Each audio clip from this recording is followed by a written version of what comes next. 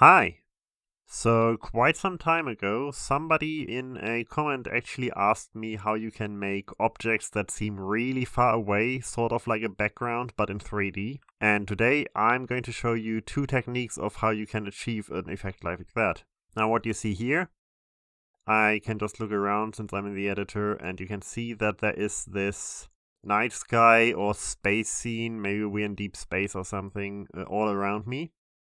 And this is what's called a skybox in many game engines. Godot calls it a bit different, but let's take a look. So if we go into world environment, then there is an environment we can select. We just create a new one. Now you can see everything is black, nothing to see anymore. And what we can do is we can go into the background, which currently is set to clear color. We can set it to custom color, so everything just becomes whichever color we set it to. And that's the simplest type of background. But instead we can go into sky and set either a procedural sky, that's sort of the default in Godot, so you see this kind of skyline in the distance and this greenish grayish void below. There's also a sun, and that is procedurally generated, but we're not doing any of that. We want to set a custom image, so we're going on a Panorama Sky. And for Panorama Sky, let's click this, we can actually select an image of our own. To see how this works, for now I'm just gonna go with the Godot icon. And now we can see the Godot icon basically gets wrapped in a sphere around our character. And that's also what's a bit different to other engines. Some engines actually use a box, so there are different sides to it. Godot uses an image wrapped around a sphere, so if you want to make this actually fit without this weird circle stretching at the top and this line here, your best bet might be to edit the image in a 3D editing software like Blender if you want a free one. Blender is what I normally use. Or you can probably find some pre-made ones online. I grabbed one from online that isn't quite optimized. So this image here actually does work fine when rotating horizontally. But if we look too far up or down, we do notice some stretching here. So it's not quite mapped to a sphere, it's more mapped to a cylinder, I guess. Anyway, you can definitely fix that in 3D editing software, but this isn't a Blender tutorial, so maybe I'll go into that some other time, but not today. Instead, what I want to look at, let's just take a quick look of what this would actually look like. So I put some random objects around here just so we can see that we are actually moving. And if I speed up here a bit and I just keep moving and keep moving, the objects in the background just don't get any closer. The idea being, of course, that we have these planets that are so far away that no matter how much we move towards them, we won't really notice a difference. It's a bit like trying to walk towards the moon. You're not gonna ever get close enough to actually see it get significantly larger. And this effect can be quite nice in a game, since it allows us to essentially set a background in 3D. This here is the one I used in the editor, so let's just have a quick fly here. You see it's the same effect, just with much more distant objects because they're smaller. This here is of course much more efficient in terms of rendering since it's just one texture. But there are some benefits to using the second technique.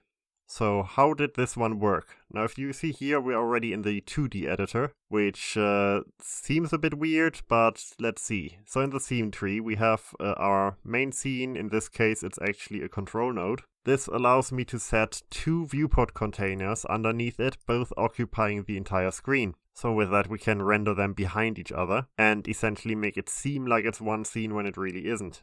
The main world, a bit more bland. Let's open it as a scene on its own. So the main world has these objects that we are actually supposed to interact with. This is what you would basically make your game in. It's also, since it doesn't have a background set, it just renders the procedural background by default. And we can move around here, and that's basically all there is. But all of the magic really happens because this camera here is synced to another camera. That one is in the background layer. If we go back here, the other viewport has the background. Now this camera here in the background never moves. It's just a stationary camera. I can go into the code real quick so you have a look, but basically all we're doing here is adjust the rotation. I'm going more into the code at the end. but for now let's go back into the 3D editor. So what this allows us to do is to use either these sprite 3Ds, which is basically 2D objects in 3D space. These actually work fine, since the camera isn't actually going to move. If it were to move, then you would see them from the side like this, and it would be kind of strange, but as long as you're always looking straight at them, these are fine. For a bit more detail, you can use these 3D objects, random meshes with whatever textures you want on them. The benefit of this, of course, is we can actually have animations on these things. So I can go here into the animator and let's just play, and you can see we have here some rotation on this planet. It's just a pretty quick, cheap animation because I didn't want to spend too much time on this. Anyway, so this one here is actually a bit curved to be facing towards the camera when it's a bit higher up. I think it depends on what you're going for, but both approaches are definitely possible. I kind of prefer the 3D meshes, which again gives us this whole thing with 2D meshes and 2D sprites and 3D meshes combined. The sprites of course look pixelated because they are very low resolution compared to the size they are supposed to take up on screen. So in reality you would want to use higher resolution images for this. Anyway, how would we implement something like this? Let me just delete some things and then I can show you. Alright, so we are back in the 3D editor of the world, and we can see here the actual movement is controlled by this kinematic body, which is essentially our player. We could rename it, but whatever. And I just grabbed a script from the internet, so we're not gonna go about how this works, but what we do look at is the physics process function. Because in this function, essentially it is where we are setting our rotation, and with it the camera that's attached to us. If we look into the player real quick, the camera is just a child of the player, it doesn't have a script of its own. So whatever the player's position is currently also the camera's position. If you have a different setup, you probably want to do this change in a camera script or something. Anyway, this is what we have here right now. So the line I have here is essentially just call a global signal script and emit the signal that the camera updated and passed the rotation. This is currently not possible, we don't have a global signal script. So let's make one. First of all, go in here, new script, call it global signals, I guess that's fine, whatever. Where is it? There it is. New script, all of the default stuff that gets generated, I'm gonna get rid of. Don't care about it. Actually, don't even care about this because we do not need a ready function here. What we do need is a signal. So we call it camera updated. You can call it whatever you like, but it should just be obvious what it's supposed to do. And of course, we want to be able to pass this a value. So I'm just going to say we pass it a value called rotation. We could set some more details here, but this should work fine in our case. So now, to be able to use this signal, we can just go back into our kinematic body here, the player, script, and activate this line again. So again, what we're doing is, let's see, yeah, it's gonna complain, but that's fine. But what we're doing is we call global signals, we use the emit signal function, we tell it the name as a string of our signal. So this is camera underscore updated, which is exactly what's written in here, camera underscore updated. And we pass it the rotation, which in this case is the rotation of the player. Careful here, if you are using a camera that moves differently from the player, make sure to pass the rotation of your camera. Okay, now why is this complaining? Because global signals is just a script down here that's not visible at all. Let's make it visible. Project settings. And I'm already on the auto loads tab. You probably start on general. So if we are here on auto load, we can just open this, look for the script, global signals, and it already gives us a suitable name. Usually it's going to be fine. If you want it to be called differently in your editor, rename it here, add, and it's already enabled by default, so we're good to go.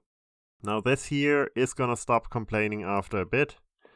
Sometimes it takes a moment to update because it's not constantly checking if you just created this thing, but there we go, now it's working. So since this is in physics process, every single time the physics engine updates, we are also updating the position of our camera.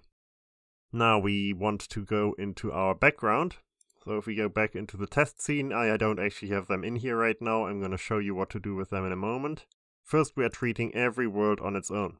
So in the 3D editor we have this world that is now sending an update signal to the global signal script, and we have this world which currently doesn't have any movement in it at all because there isn't a player in it and it can't really do anything on its own. The camera is just set in space. Now, where do we have the camera? Here's the camera, and we want to update the position of this camera, or specifically not the position but just the rotation. So we need our ready function because we want to connect to the signal of the global signal script. So we go global signals dot connect, and indeed it's called camera update. It already recommends us the correct signal, so that's fine. We want to connect to this current thing we're in, our current camera script, so we just say self, that's where we are. And now it wants us to pass whatever method we want to call whenever the camera is indeed updated. So whenever we receive this signal, we call some method. We can just type an update bg cam or something like that. Call it whatever you like, but that's the thing I'm going with. Since we need it exactly the same, I'm going to copy this, create this as a function, and of course it gets a rotation. I'm going to call it rot for short. And then we can just say this camera's rotation is equal to rot. And with that, our camera should now update whenever the player in the world updates. To actually be able to see what's happening though, we need both of these scenes to be loaded at the same time. So let's get to it. So we need a viewport container. So actually we need two of these, so let's duplicate this one with Ctrl D. Or you can copy paste it, whatever you like. And then we need a viewport. It's going to complain about something here, we'll get to that in a minute. I'm just going to copy paste it in here so we have two of them. Now each viewport is basically like its own area to render a camera on or something. So we want to set a size for it. 1920 by 1080 because it covers the entire screen in our case. This way it always renders exactly as much as our screen. Of course, if you make a 4K game or whatever, set this as large as you need. Now the viewport currently doesn't have anything to render, so let's give it our background scene because it's the upper one. The upper one should be the background, otherwise the background is the foreground. And now if we look here, we can actually see this render just fine. Next, let us do the same thing here. 1920 by 1080. And you see it actually overwrites everything. We're gonna fix that in a minute. We need the actual world here. Put that in as a node. And that works fine. And now we can already, I think, see everything. Let's take a look. Let's give it a shot and see if anything still needs fixing here. Okay, it definitely still needs fixing. The reason being that currently we are only seeing things from the perspective of one camera. You also see it throwing a lot of errors down there. We do not need that. What do you mean the signal doesn't exist? Didn't we create it earlier? Updated. Oh, I forgot a D. Yeah. What did I write in the other script? There we go. It should still be broken, but it should be less broken. Yeah, exactly. It doesn't throw errors anymore, so that's nice. Good. Now to actually fix the viewports, because right now the 2D view is showing these things, but it's not actually showing them correctly. We want this to be its own world. This way, if we move our main player camera, it doesn't also get rendered to the other viewport. We only want one thing to be rendered on each viewport. So let's make these their own worlds. And that's fine. Now we actually only see the front one. So now we still need to give this a transparent background. This we can just enable here, transparent BG, in the viewport. And with that, let's go into it again. The planets are now only being rendered on the background layer anymore, and therefore don't move relative to us. All we can see is that everything else moves and they are just standing in the sky. We have this one here that has its very basic rotating animation, and still I can move towards it for hours, it's never gonna get any closer. The lighting is set up a bit awkwardly right now because a lot of things aren't actually visible. Probably would look a bit nicer with multiple light sources, but hey, it's just a quick preview anyway. So yeah, this is pretty much all you need to know to create this kind of effect. You can put all kinds of objects. Of course, you can space them further apart or something. These are all very close to the camera. So if you want to create things that are much further away, just move them out a bit. And you can see them there much further in the distance. Other than that, nothing much changes. Position them however you like, and see what kind of scenes you would like to create with this. This will be all for today. Bye!